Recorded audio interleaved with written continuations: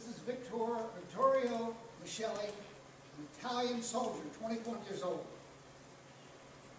He wasn't in the army very long in that army. He's been in a lot of pain in his left hip. Terrible pain. Of course, he was examined, and he had things. I'm going to show you his slides of his cancer. He had cancer. But just you can see for yourself. This is a normal hip bone. Hip, nice, round. This is the right hip.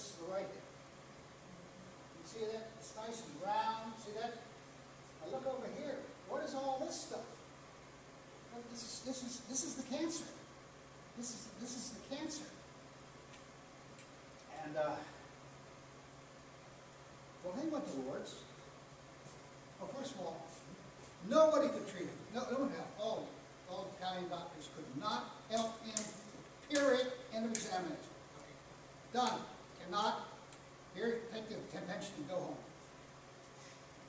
So, now there's some more shots of this. This is a different thing, but you can see nice right hip joint. That's where you're, what we like to go do calisthenics or things. Like this, like that. That's what this hip does, hip joint. It allows you to do this. You're a high jumper, you can jump over a high jump. See, that's what this joint's for. Now, what says blah over here? What is this blah? All this.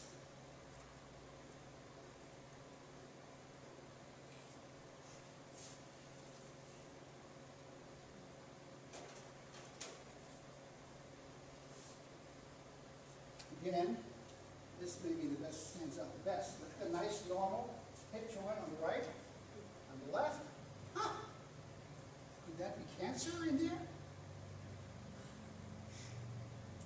As a matter of fact, this has destroyed this hip joint, besides infiltrating the bone. And the whole thing is up here. Here's the head of the finger over this side. It's like here. Look at here. It's over 4 inches too high. It's eaten its way. The cancer is ruined his hip joint.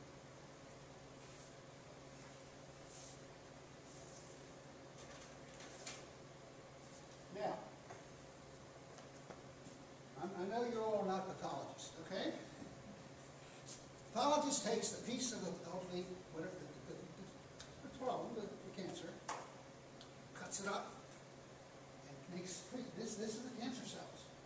Now I'm going to show you a normal cells of the hip joint in a moment. This is full of cancer cells.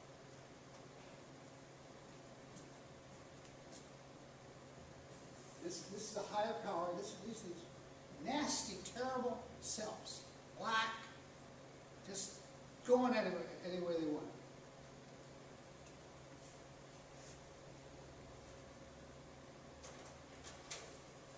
Now this is a normal hip, which I got out of a book. See? This is normal bone. Normal bone. Little once in a while there's a little cell. It's not black. This is what cancer is. That's why it's so terrible, because it's completely unprincipled. It goes anywhere at once.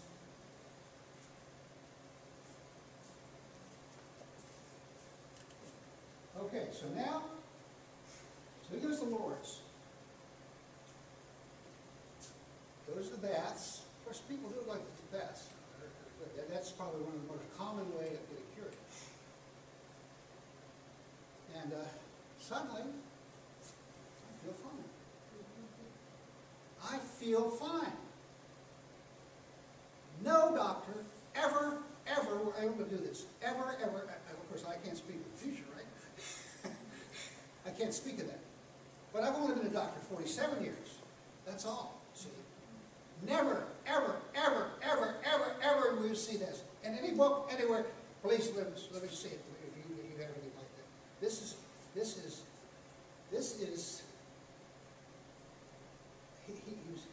so he had this big cast on.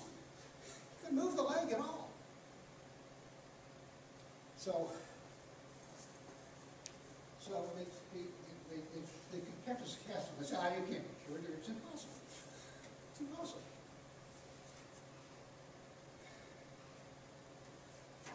I'll just read a little bit of this.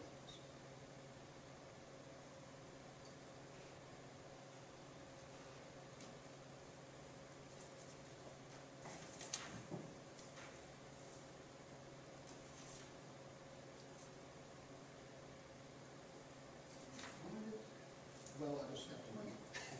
Can't find out. So he goes,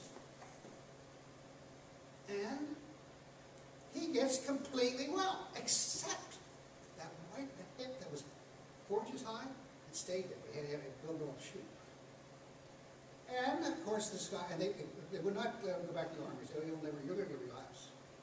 Well, he went to his place in the Alps.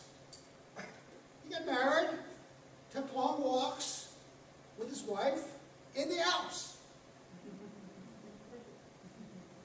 Now, but we don't know why God decides who gets these and who doesn't.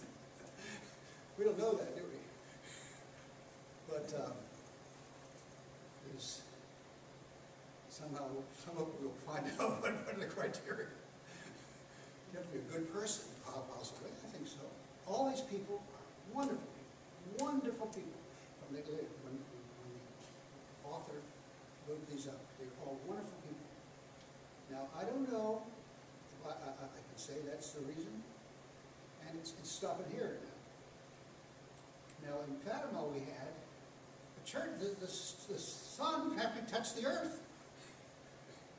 That's a different kind of miracle. So, I don't know, I'm just working. I just work. Question. Was this also in the 1800s? No. This one is 1963, which happens to be the year I graduated from medical school. Ancient, right? That's when I graduated from medical school, 1963. My son was born the same year, and so it's not ancient, but we're not getting it in volume. You know that in the wars, big wars, they had to shut down Lourdes because they're afraid of people having battles there and so on. So they had some stored up, and then they had properly authenticated with all the bishops, cardinals. You know, Bernadette herself